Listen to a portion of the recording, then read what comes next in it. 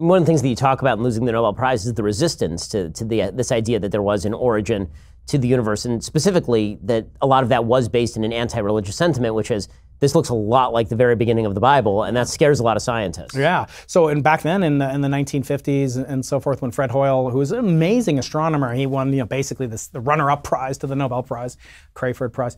He ended up saying that the reason that scientists are so adamant about the Big Bang is because they're obsessed with Genesis 1:1. Now, can you imagine, Lawrence Krauss or something, famed prominent, like, oh, I'm obsessed, I have to prove that Genesis 1. I mean, it's absurd. And as you pointed out earlier, most scientists are atheists. I mean, the majority of the National Academy of Sciences, most prestigious organization on earth, are declared atheist, or 20% are agnostic or don't know, and 10% believe, say. And so, so it's interesting that how much we've evolved just since the 1950s, and then to actually have that brought into focus, and that people now accept without a doubt that there was a beginning of what we call the observable universe. That does not mean that we've witnessed time equals zero. And that's where things get really interesting, because we don't have a theory that describes how properties of matter, of space and time itself. I mean, have you ever thought, let's say time began. What causes something to begin when there's no something to begin with, right? So how did time change from nothing into something?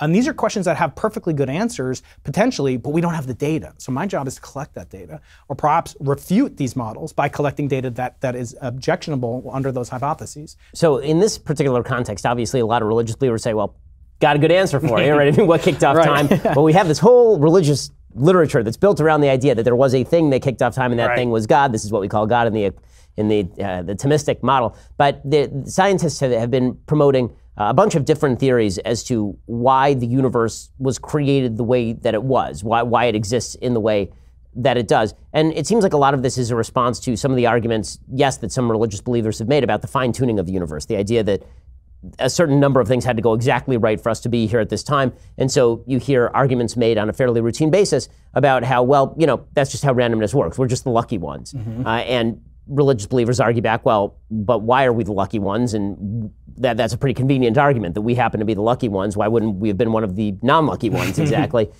So how do you circle that square? I mean, how do you come down on that particular debate? I mean, I think for me, it's so much fun to think about these things. So nowadays, you're alluding to the anthropic principle, which I'll describe in a minute, and the multiverse.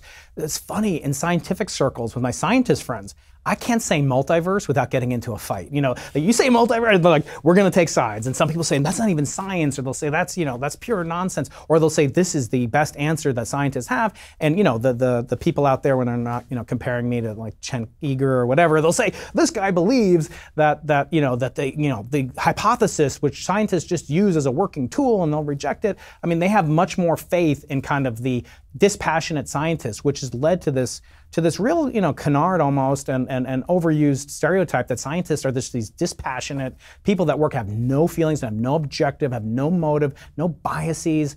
And, in the book, I count many different biases, prejudices that scientists, including me, are afflicted by. And I think it's important to realize that when you have these discussions, when they turn heated, and I think, it's interesting, I never hear from the religious. I hear crazy things from religious people, that are just non-scientific to bolster their own hypothesis. They're perfectly willing to have confirmation bias sometimes too. But in the case of the scientists, I think again, this is touching back on some deep thing within them, a sensitive nerve that, if there was something true about religion, then I have all these obligations, and I have enough to do at the faculty club already. So I don't, it's, as I said, it's the hardest 3-hour-a-week job in the world. But I think it's very interesting to think about these questions of what generated this new pursuit in science. Was it a reaction to these religious explanations? So Robert Jastrow, who worked at Goddard Space Center, and he wrote a book called God and the Astronomers. Now, he was a declared agnostic, and he said, upon the discovery of this cosmic background radiation that I studied through telescopes like BICEP and the Simons Observatory, that scientists who were secular, climbed to the top of the mountain and found a band of theologians rejoicing up there. On the other hand, when the Big Bang was first proposed by a Belgian priest named Lemaitre, he implicitly told the Pope, do not use this as evidence for the creation narrative of Genesis 1:1. And he was intellectually honest about that this is not necessarily, should not be used. Again, these are non-overlapping magisteria in Stephen Jay Gould's language. These are two different things. I mean, to think about reading the Bible as a science book is as absurd as reading A Brief History of Time and thinking, oh, that's how I'm going to raise my children, or that's my obligations as a moral, ethical being.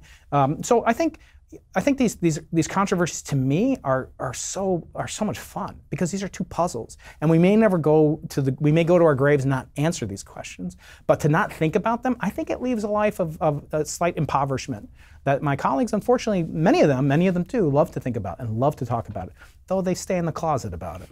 Thank you for tuning into the Daily Wire, one of the fastest growing conservative media outlets in the country. If you enjoyed this video, be sure to give it a like and subscribe to our YouTube channel so you don't miss out on any of our content.